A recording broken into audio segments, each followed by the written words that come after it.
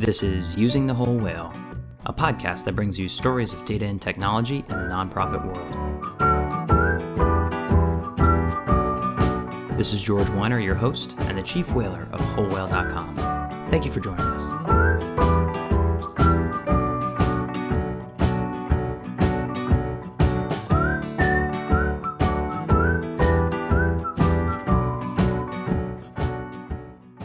Have you ever been in a situation where you needed to make a personal call, but you were maybe in a meeting or around people that you didn't feel comfortable talking in front of?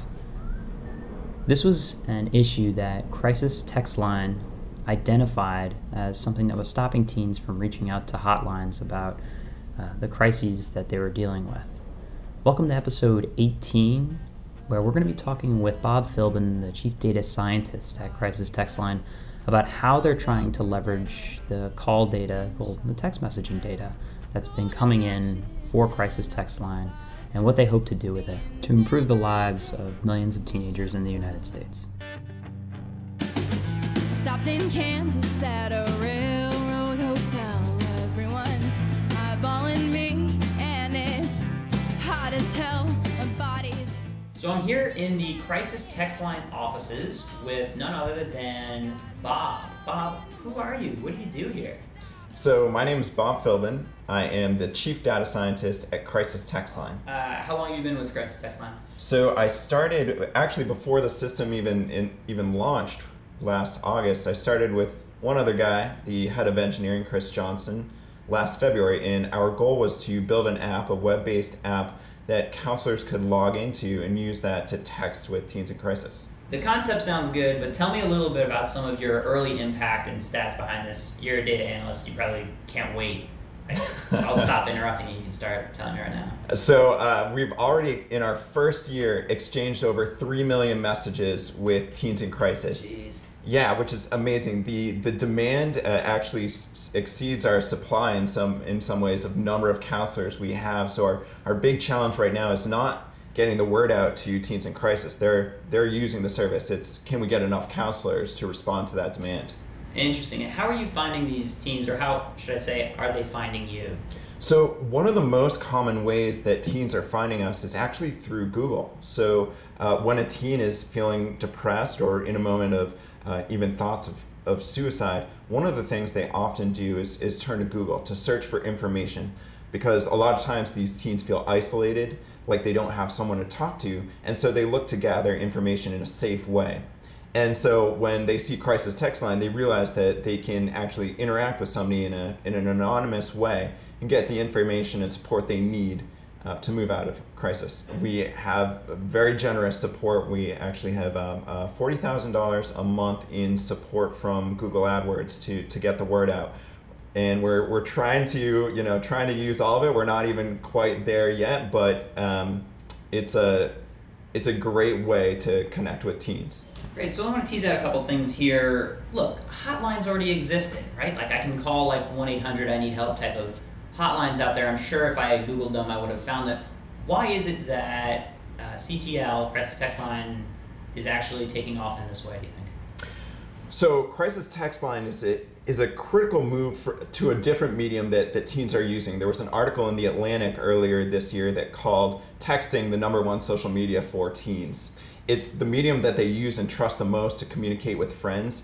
It also turns out to be, as a natural extension of that, a great medium for them to connect with crisis counselors, often for the first time. So many of the teens who use our service are connecting to a crisis service for the first time. Some who have used other services before tell us, hey, this is even better than online chat or phone.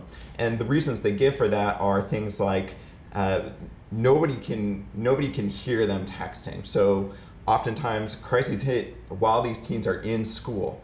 So maybe they go to a school bathroom. We've actually had teens text us from school bathroom stalls where nobody can overhear them, nobody can see what they're doing. And so it's that privacy is a big part of it. One of the other things that they bring up is, I talked to a teen who said, I prefer texting to phone because I don't want the counselor to hear me crying. And so it creates a safe space in the teen's mind where they're not as vulnerable as they might be on the phone. How does this service work? You mentioned we have more demand than we have supply. Talk me through how a text is handled and what you mean by supply and demand. Yeah, so we have the teens in crisis who see some kind of marketing around or maybe hear from a friend about the service. And we have a short code, which is 741-741.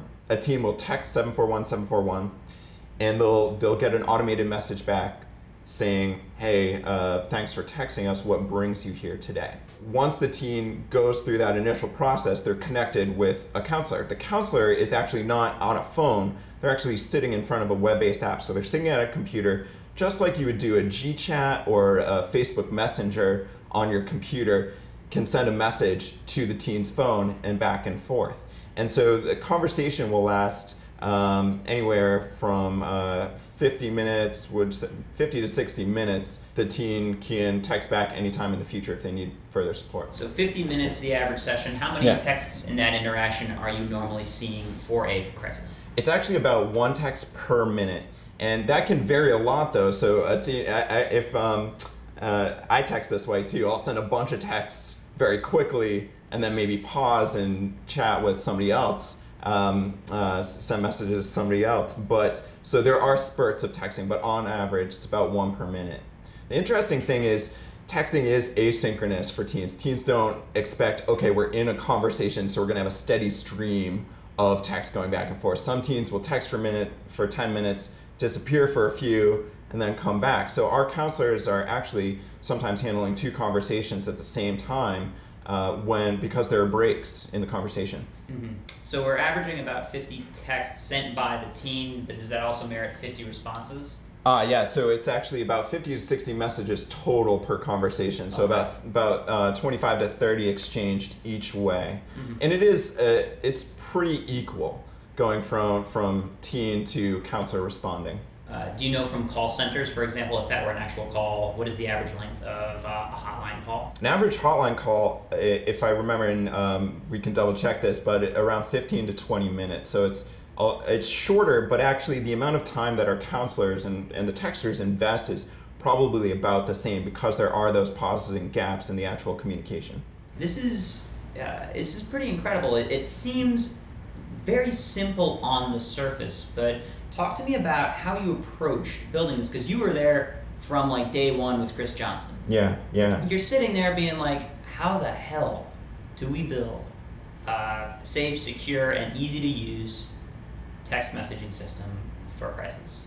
So and before I hop into that, one note on the last thread is, I think the great thing about texting is teens don't interact in a constant way. It's not optimal for teens. It's not optimal for a moment of crisis. If a teen needs to duck out for 5 minutes and think through something on their own, or they're out in a public place and they need to be interacting with other people, texting provides the flexibility to have that asynchronous conversations, which I think is actually optimal for a crisis rather than being on the phone for 20 minutes consistently.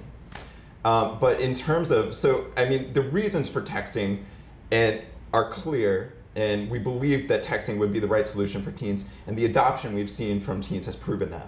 So we came up with a strategy from the very beginning. We realized that as Crisis Text Line, we're a tech and data service at heart. We build a technology for counselors to use, and then we're looking at the data to make sure that our counselors are able to provide the best possible care for these teens. Our primary touch point actually as Crisis Text Line is building this technology for the counselors, and they're the ones going out and doing the direct service with the teens. So we built this app by me traveling around the country actually for a few months, interacting with going to over a dozen different crisis centers around the country, sitting down with counselors for a few days, watching how they're using existing technology for online chat or for phone, and for a few small groups that are doing texting, and then getting the feedback of counselors and building that into the design of our app. So our app is really built for counselors and by counselors. So much of their feedback has been incorporated in, which is really this human-centered design approach, which I love. It's about observing, it's about interviewing and discussing, and it's little things like when we first design the app, we had a welcome page. So we thought, okay, we want to make this feel like a immersive and engaging experience for our counselors, make them feel loved and like a part of a team from the very first moment. But when I showed this to counselors, the counselors said, why is there this welcome page? When I log into the system, the first thing I want to do is start talking to a teen in crisis. So get this welcome page out of the way, basically. Stop welcoming me. Get me to what I need. Exactly. They're just so mission driven. They want to get right to helping those teens in crisis, and so we got rid of the welcome page. To Pennsylvania, good and bad, no, I'll always have.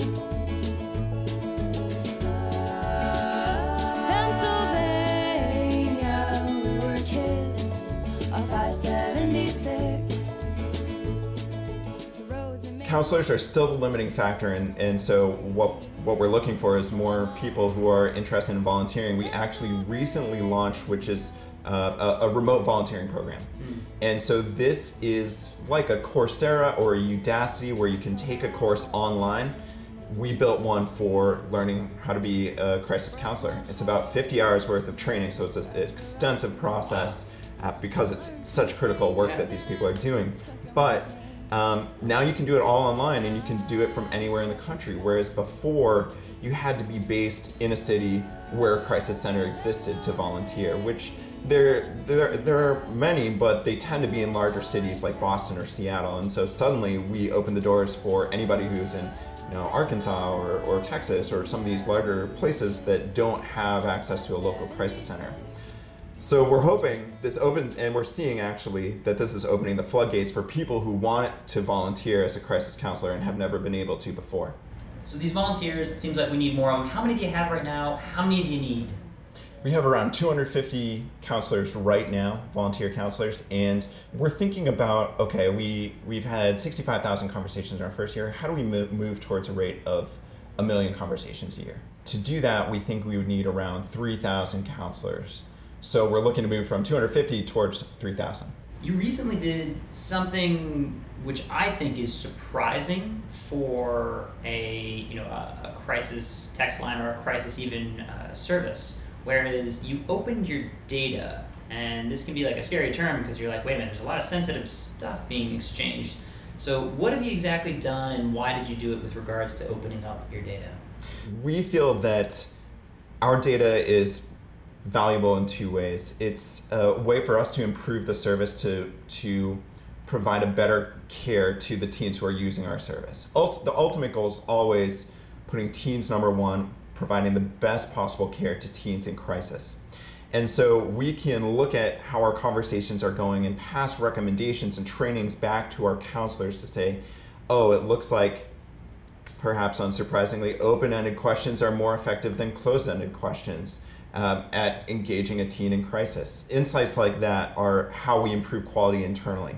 We recognize, though, that there are practitioners, there are citizens, there are researchers and policymakers out there who are trying to help teens in crisis but don't have the data to know how to do that most effectively. With limited resources, limited dollars to spend against this, where should they put the money? So, for example, a national bullying organization, what state should it concentrate efforts on expanding their services in? Our data answers that question.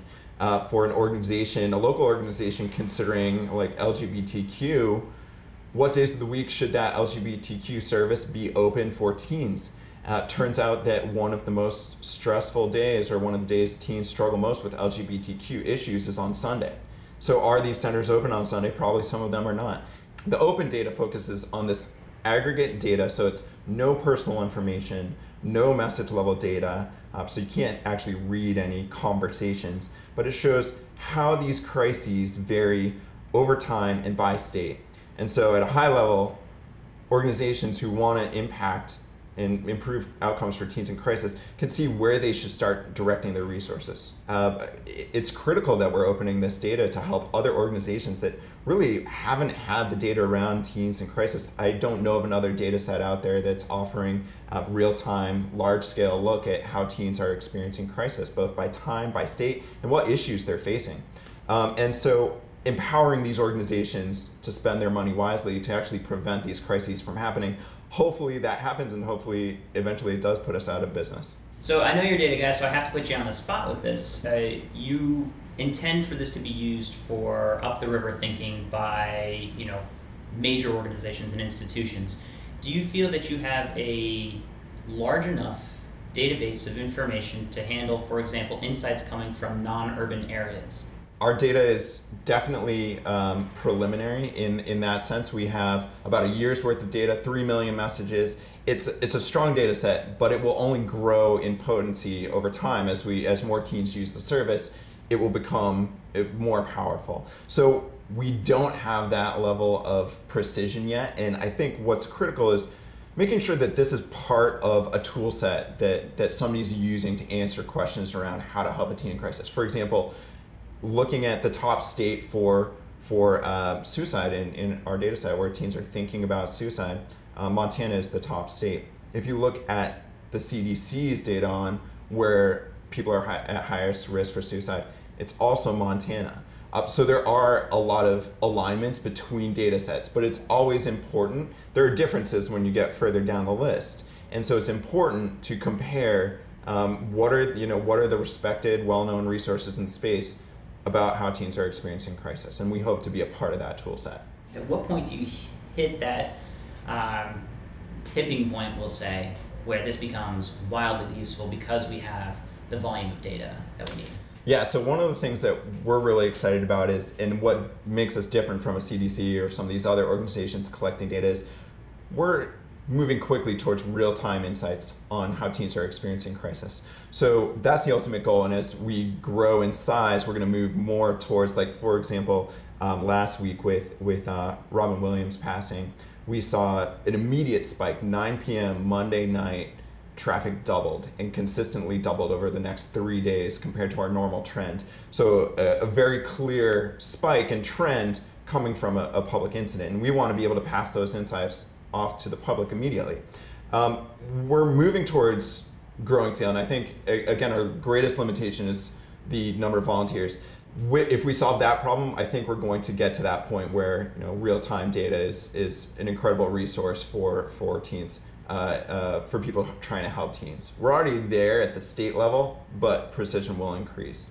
So let's go back to you, Bob. If I were creating a direct service organization, like a hotline and text line to support teens, I don't think I would put a data analyst on it first. Well, I would, but because I'm an Uber geek, and I'm just curious, why do we need a data analyst on this team as part of the core team? What is your role, and how has it shaped the direction of the organization?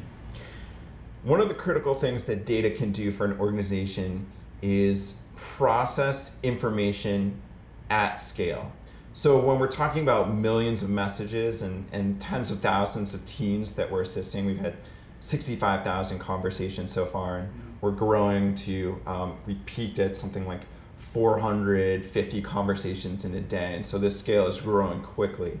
What are the insights that pop up that an individual looking at the information couldn't see?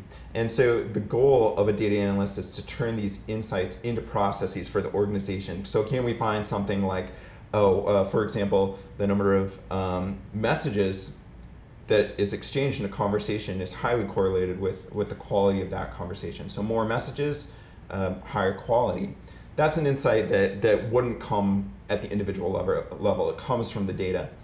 And so being able to pass that insight back to the counselors is part of my role. And it resonates with counselors when we talk about it. It's like, oh yeah, what teens are really looking for from a conversation is somebody to talk to. And so the more engaged this conversation is, the more messages exchanged, the richer the dialogue, and the more that the teen probably derives from the conversation.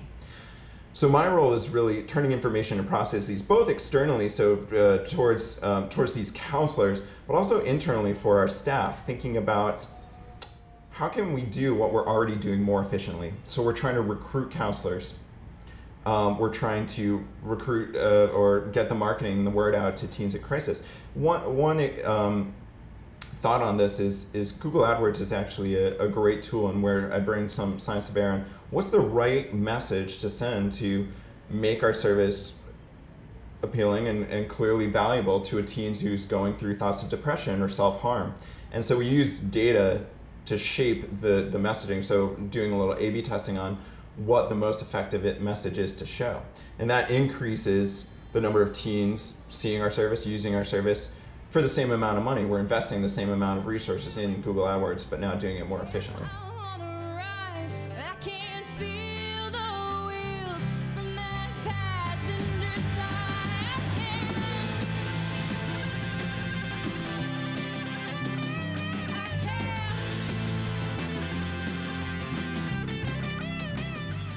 What every organization would benefit from a data analyst is, can we do the same thing that we're already doing, but less resources spent on that, so less time and less money.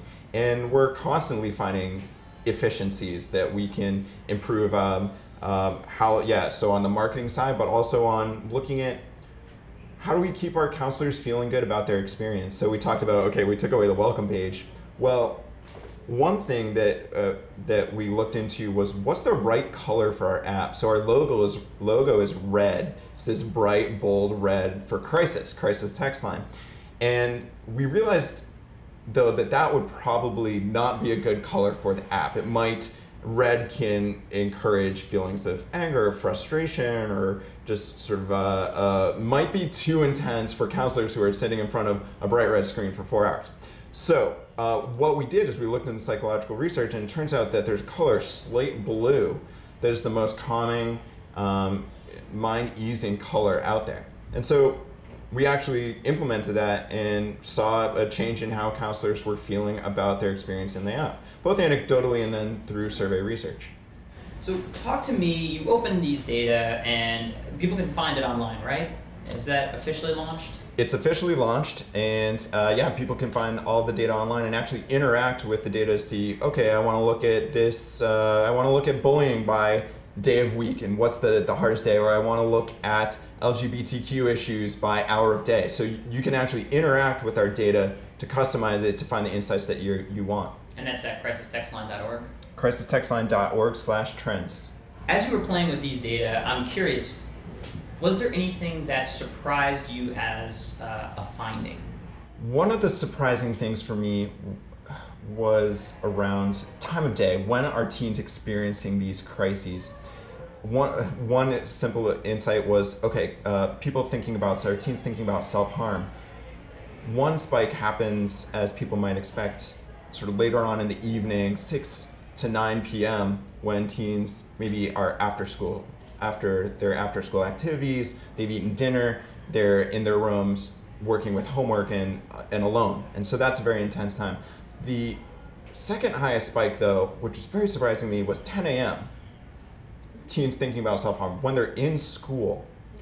And so that's something that I don't think is intuitive, but revealed itself in the data. And there are spikes in stories like that for every single issue, where teens are experiencing these crises in ways that I didn't expect, that experts in the space did not expect. As we begin to move and wrap up here, we've talked a lot about high-level numbers of our, 65,000 conversations and 3 million texts. Are there any conversations that kind of stay with you and you're like, this is why I'm doing this? We have the honor of being in the office with actually 8 of our remote counselors. These remote counselors work for a parent company of ours where the idea for Crisis Text Line came from DoSomething.org. And so 8 staff at DoSomething.org volunteer as crisis counselors. So I've talked to one of those counselors, Naomi, about her experience, and she said she was talking with a girl who was looking for a therapist, but she didn't know anybody in her town who was a therapist.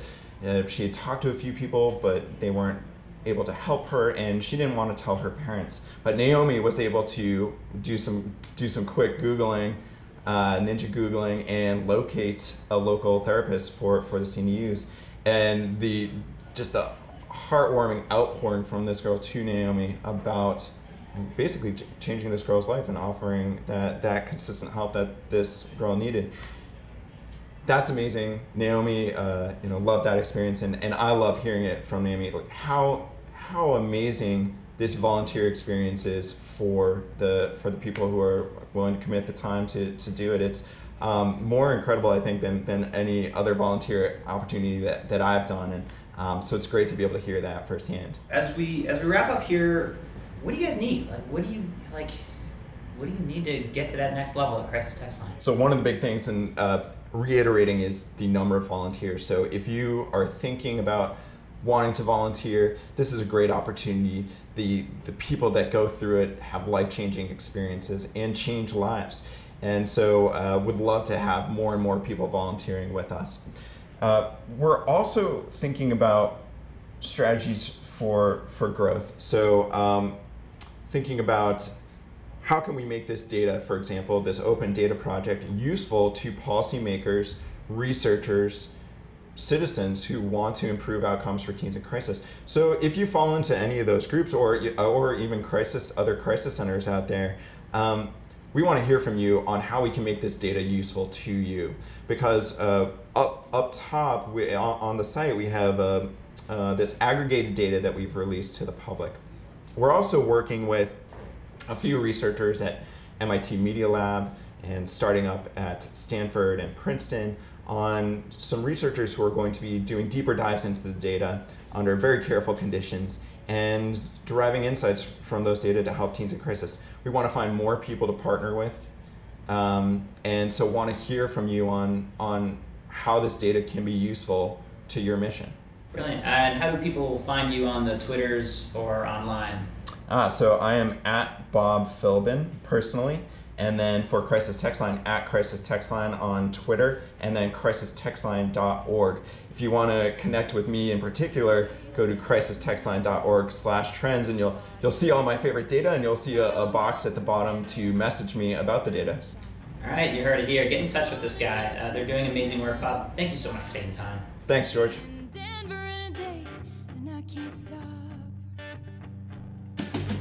Stopped in Kansas. These are text messages that are really changing the lives of teens across the country, having tremendous impact on their mental health, and I really hope that their open data project does what it sets out to do, which is help inform the policymakers and organizations out there already working in the field to improve the lives of teenagers. I really hope that if you're even slightly interested in this program and potentially volunteering, that you at least just go to the site and check it out. I can't imagine a better way to spend your time. That's all we have for you today.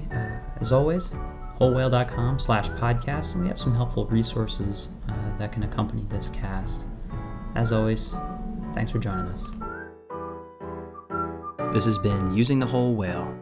For more resources on today's show, please visit wholewhale.com/podcast and consider following us on Twitter at wholewhale.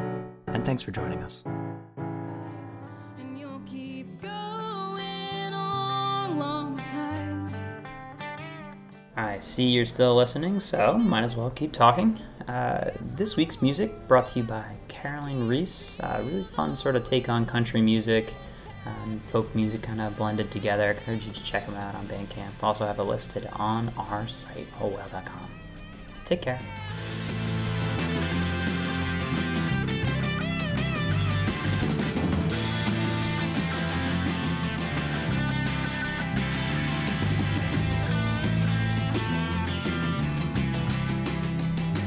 No, I can't stop thinking about you and all the troubles you've been through.